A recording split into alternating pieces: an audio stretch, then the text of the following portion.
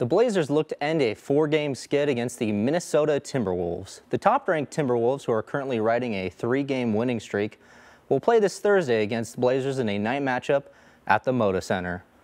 The Blazers, who are currently on a four-game skid, haven't found the win column since that January 31st matchup against Damian Lillard and the Milwaukee Bucks. The Blazers will look to rebound with a win over the Timberwolves Thursday night at 7. Welcome to this Coin6 Sports Report. I'm William Albert. Last night, the Trailblazers closed out their road trip in the Windy City, where things came down to the wire. Damian Lillard was in attendance to watch his former squad. Portland down 9 in the fourth. Blazers dominate on the glass. Duop Reef with the tip in, 14 points off the bench. Now down with a pair with just over 3 minutes to go, Anthony Simons from distance. The three gives the Blazers a 1-point lead. They trailed by 3 with 2 seconds in regulation. Simons for the tie, but can't seem to convert. The Blazers drop this one 110 to 107. They next return home to host the Clippers on Wednesday. And that'll do it for the sports update. I'm William Albert from Coin6 Sports. Good night. Game On, presented by Pacific Office Automation. Hi everyone, and welcome to Game On. I'm William Albert, and what a terrific run it has been for the Oregon State Beavers. Today, they had their biggest challenge yet in Albany, New York. The plan? Try to take down the program that hasn't lost in their prior 35 straight games. Obviously, it was easier said than done. The Beavers looking to deal South Carolina a devastating blow. OSU got off to a great start from beyond the arc. Sophomore marksman Lily Hansford, who cashes in with 4 threes on the day.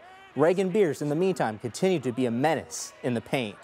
Beers with a team high 16, but she had Timea Gardner both got in foul trouble, with some suspect officiating all game long. But OSU was only down 4 at halftime.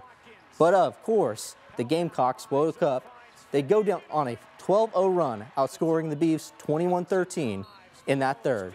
OSU got crushed by the 22 offensive rebounds, which led to a 28 second chance points that compared to just 4 second chance points from OSU. The Beavs were killed on points in the paint, a 44-14 edge for SC. It all added up to a 70-58 loss for the Beavs.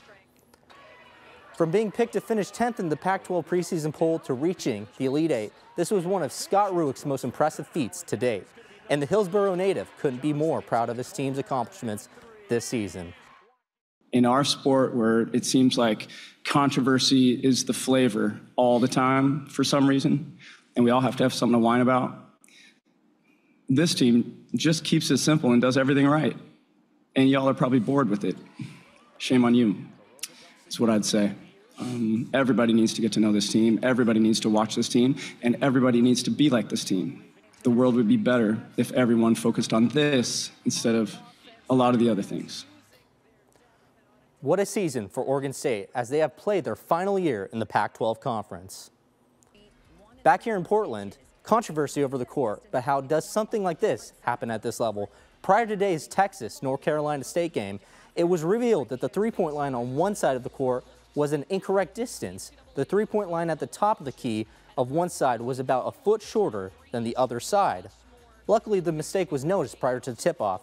However, there were 4 Sweet 16 games that had already been played on this incorrectly distanced court. Definitely not good.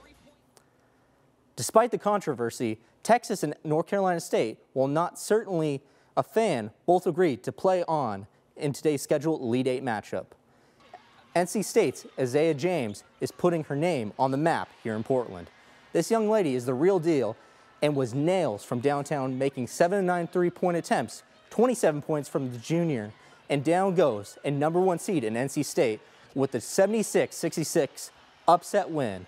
So just one game remains in Portland's regional. It all comes down to USC or UConn for the last spot in the Final Four. Trojans and Huskies tip things off tomorrow night at 6:15 from Moda. Those three-point lines are expected to be corrected for this game and are probably getting worked on as we speak. The national championship takes place in 8 days in Cleveland.